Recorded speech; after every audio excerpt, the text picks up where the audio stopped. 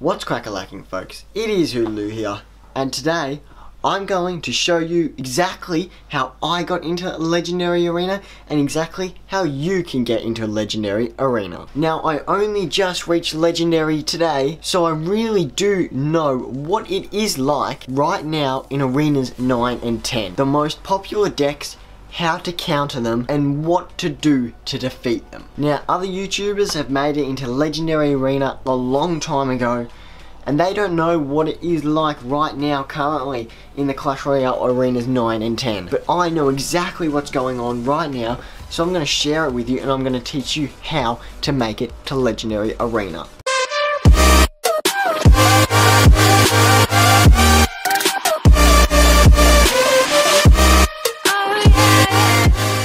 If you would like to make it into Legendary Arena, make sure to subscribe for more Clash Royale tips and tricks, and also like this video. Just hit the subscribe button below. So just quickly, I also am doing a collaboration with Minecraft William, so make sure go sub to his channel. Link will be in the description, and it will be coming out very soon, so everyone just get pumped for that awesome collaboration. So I'm going to now play for you a replay of the match that got me into Legendary Arena. I wasn't playing defensive like I usually do when I'm about to get into another arena. So I am using the Golem, Night Witch, Lumberjack, Electro Wiz deck, which is an absolutely crazy deck. And if you do want to check that video out, make sure to go check it out. The link will be in the description, and I might be able to put it somewhere up here. The link might be somewhere up here. So please go check that video out, go check the deck out, watch this video first, and then scroll back to here or click on the link in the description, and it will take you to go see that video. Anyway, it will have a better description on the deck that I'm using. So I put the Night Witch down at the back. So her bats spawned. They quickly got taken out by the Ice Wizard. That was a really bad play at the start there, a bit of an elixir waste. But, I mean, it really didn't matter, to be honest. That was a really good log there. I did play the Skeleton Army, which wasn't, I mean, it was a little bit of a waste, to be honest, in the end. Especially because I also did zap the Goblin gang, but it did get 100 or 200 hits on the tower.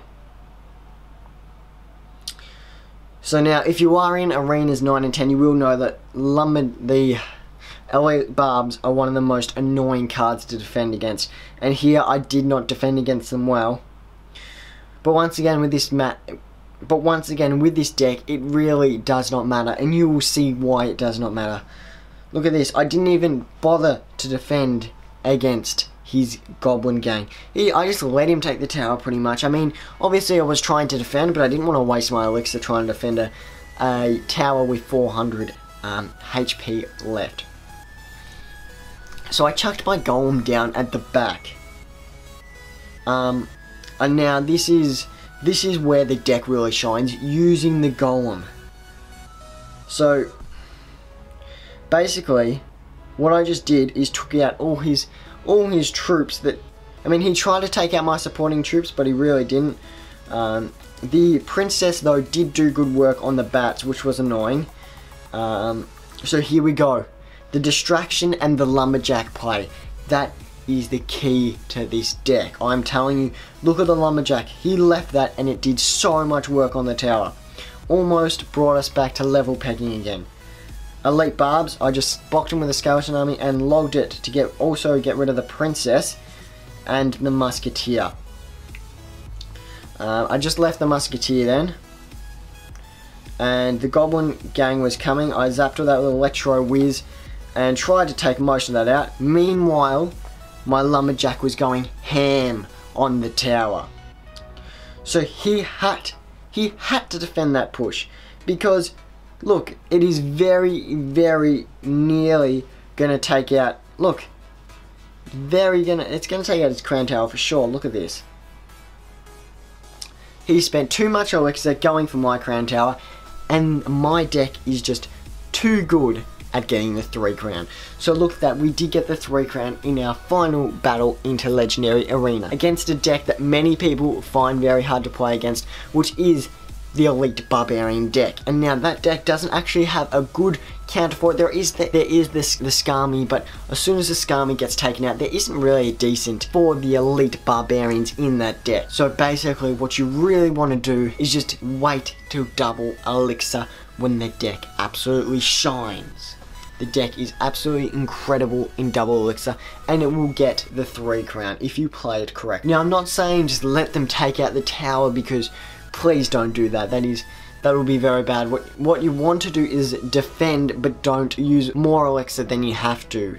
And don't stress if you get 1200 points down on a tower, or even lose the tower if you've had no damage on their tower, because it is very simple to beat them. And now you may say, what if they have an Inferno Dragon? What if they have an Inferno Tower? There is a Zap in that deck, and there is also an Electro Whiz.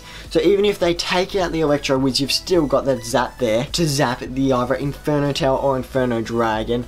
And usually, by the time the Inferno Tower or Dragon has taken out the Golem and the Golemites, a card like the Lumberjack will have already gone ham on the tower, because the Lumberjack is just so fast moving, and that's what I love about it. I mean, pretty much all my deck is attacking, but it works. That's the key thing, it works. Now, against an air deck, I have no defense really against an air deck. I don't have a single air troop in my deck. So basically you just have to go for the 3 crown, or just try your best to defend using the archers, the Electro Whiz, and the Night Witch. I often use a Night Witch because of her bats. They can be really good. They actually are really good against the Lava Hound, especially when they sort of build up around the Lava Hound and just take it out like that. Also very good against the balloon. The Electro Whiz will deal with the balloon very easily, so keep that in mind. The archers deal with the graveyard decks, which is very helpful. But if you do want to see more content, I will be releasing more content for you to help you to get into Arena 10. If you do want to see that, make sure to subscribe and comment down below. Now my last video did get over 400 views, so let's hope for something similar on this one. Make sure to like and subscribe, folks, and there will be more tips and tricks in the next video. Hulu is out. Bye.